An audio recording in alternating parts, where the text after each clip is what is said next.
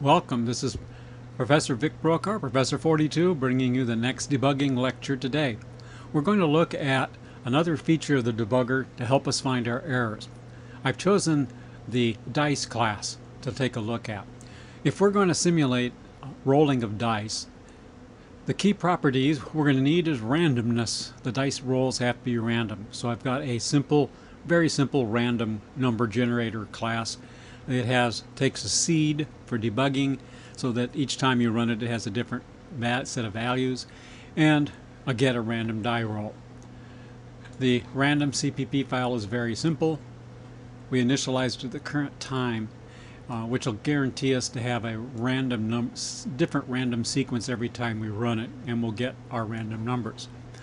The die class itself represents one individual die out of a collection.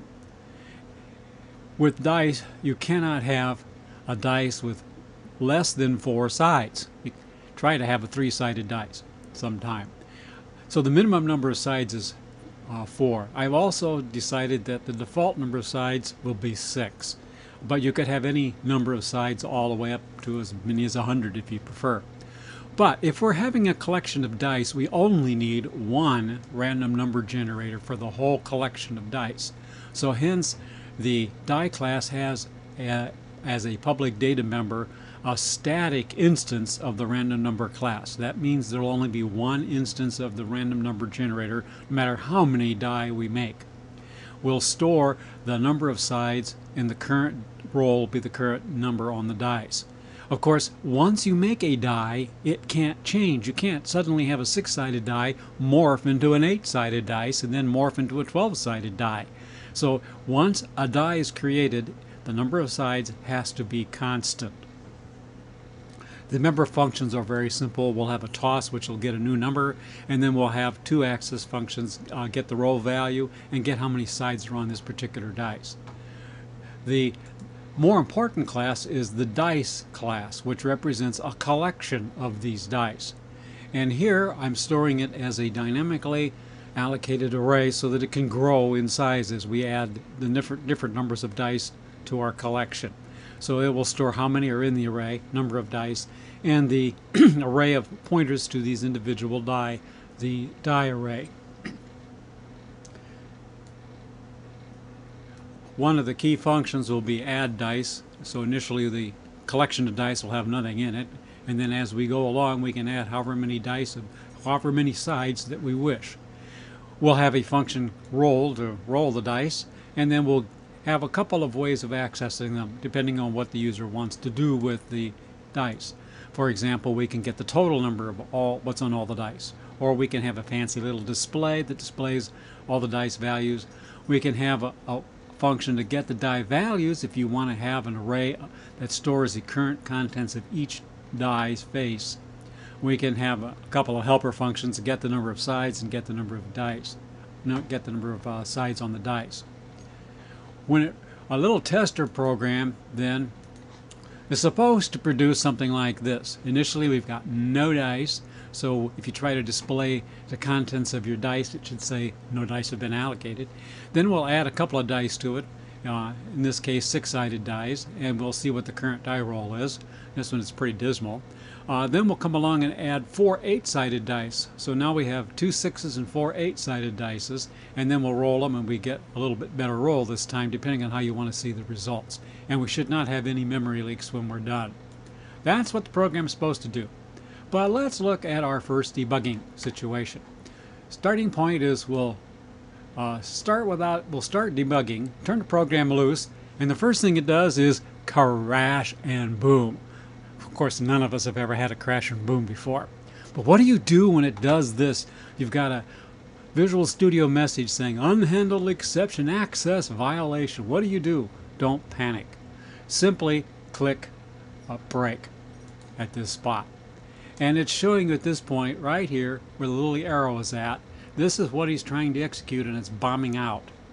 Now at this point I'm going to call your attention to another area we haven't looked at. Over here on the right is the call stack. Notice the little yellow arrow is pointing to where we are at the point that we're dying. Right now it says we're dying in the dice called an add die function. How did we get there? Well, this is the call stack. We got to this function from, in this case, main on line 21. Now the nice part is if you click on this one, it will open up and show you where we called the add dice. He called add dice here, and if it ever succeeded, he'd come back here to this point and get how many sides and go ahead and show the results. Back to the one we're on. So this call stack will show you how you got to where you got. Now one side detail, since we're running a DOS program, how did main get called? Well, main got called from what I always call the C startup code. There's actually some startup code that cranks up and parses and handles the DOS command line to give you the arg values that were available or when the program was started. So you can actually see the startup code here if you really wanted to. You could click on them and bring them up. But right now we've got to solve our problem. We're dying. We're accessing core garbage and trying to copy it around. Well, if we look at this line, what is it supposed to be doing? Well, we're adding more dice to the collection. So that means we have to copy. We first had to allocate a new die array that is how many dice we've currently got plus how many we're trying to add. So we got to make a bigger array here called the temp. And then we got to copy all the old existing dice over into this new array and then go allocate and store all of the newly added dice that we're adding to our collection. So this first loop is supposed to be copying the existing die pointers into the larger array. And congratulations if you've already spotted the boo-boo.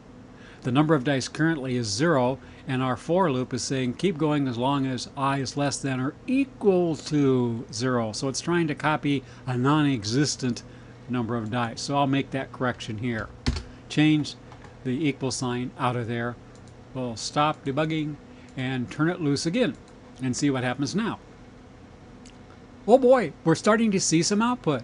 Number of sides, number of dice 2, number of sides 6, and we should see, oh boy, we've got 4 and a 5, total of 9, looking good, but then it crashes. Heap corruption detected? What do we do?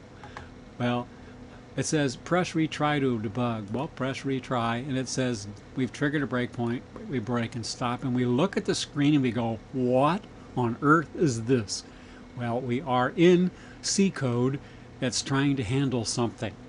And here's the actual message it displayed. Heap corruption.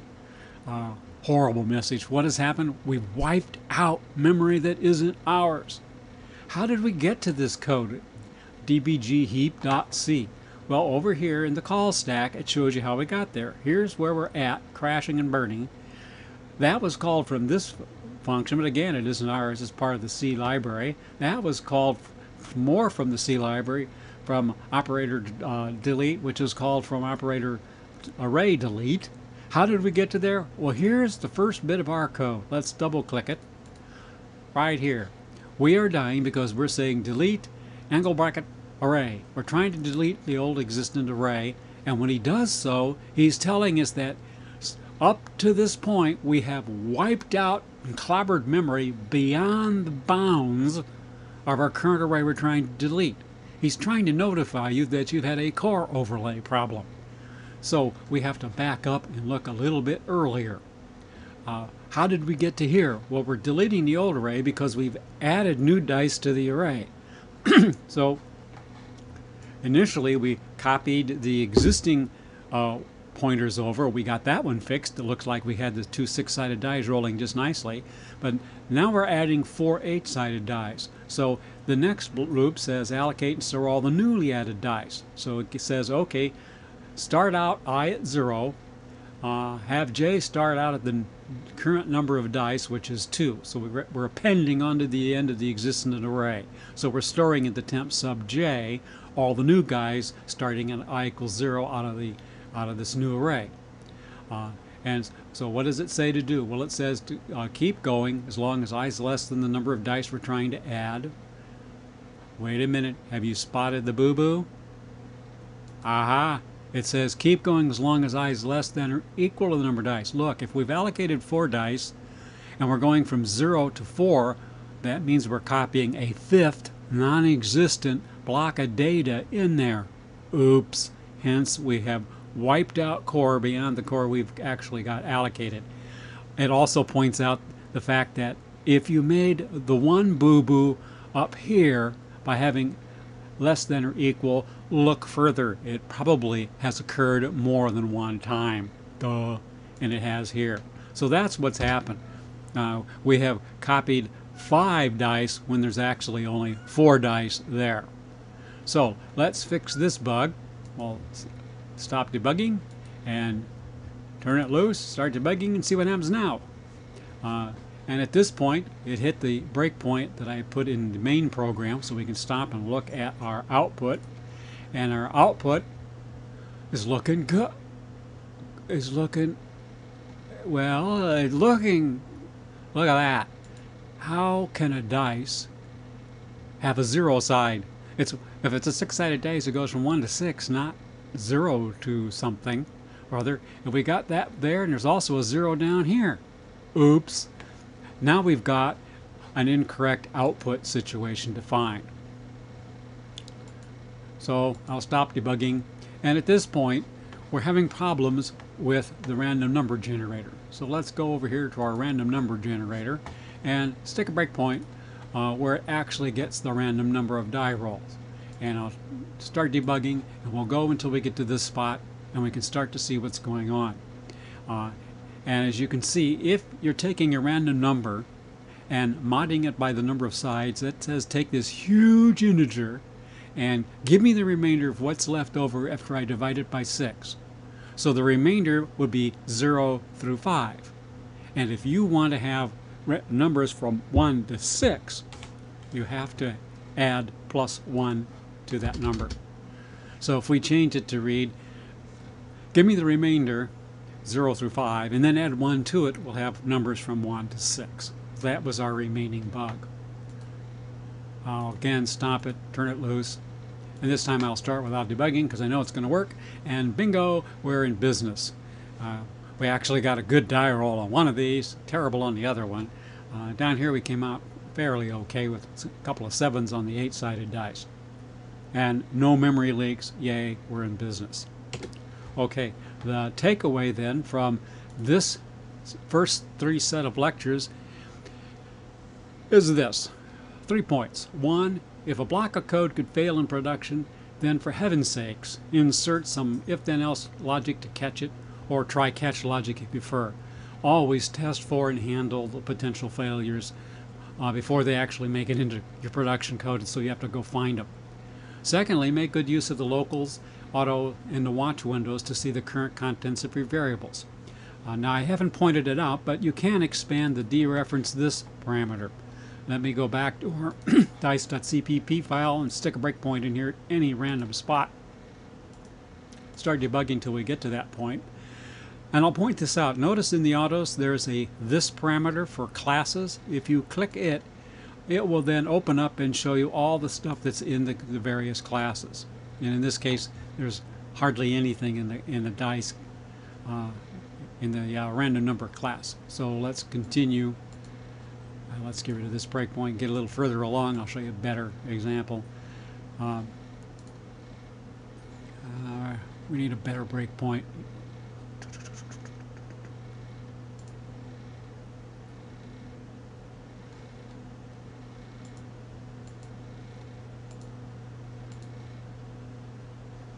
Arg.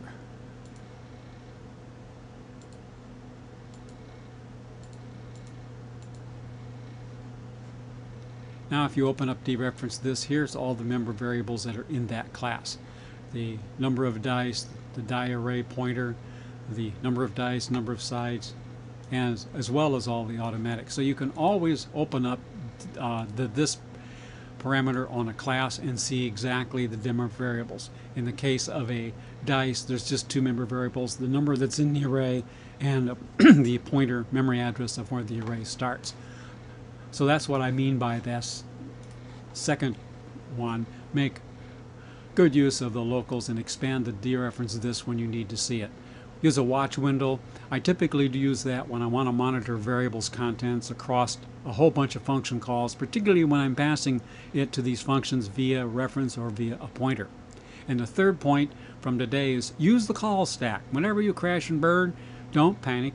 Just break out of it, go down and look at the call stack, and yes, you're likely to see all sorts of C functions that are calling and dying. Just keep backing down the call stack till you get to the point where your code is at. Click it, and boom, you can see where you're at when you called into the C code that is crashing. So the call stack is going to be very useful. Now this die sample is a free program. It comes out of several of the different ebooks, and you can get a copy of it if you go to BroquardEbooks.com, take the free downloads link, and on the downloads page you'll find a link to download this dice sample. Okay, in the next lectures on our debugging series, we're going to get down to business and start tackling much more difficult debugging situations, putting this all to use. Thank you.